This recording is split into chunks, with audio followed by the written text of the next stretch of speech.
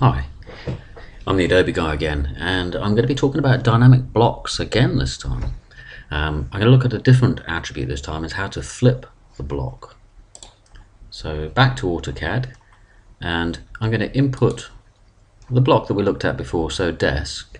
Only I've made a few changes this time, so I've actually put an asymmetrical feature on it. You'll notice it's still got its lookup menu for changing the sizes, so that's still got that attribute on it. But I'm going to put another attribute on it which will flip it, so changing it from a right hand to a left hand desk. Okay, to do that I'm going to go into edit and I'm going to edit the desk, and here it is in the editor.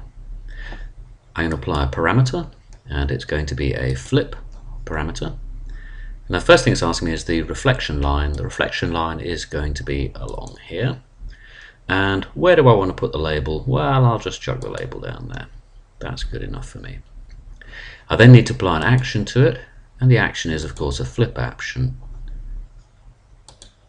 To that parameter, select all the objects. I'll drag a box around the whole thing because I want the whole thing to flip over, and that's it. Now let's have a look and see what that looks like on the drawing. So when I click to select, I can still choose from my drop down the actual size of it, but additionally now I can click there just to flip the desk upside down to change from a left to a right hand, and in this new position I can still use the original control just to set the size.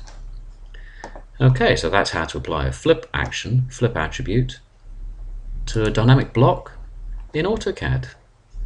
I'm the Adobe guy. Thanks again for listening.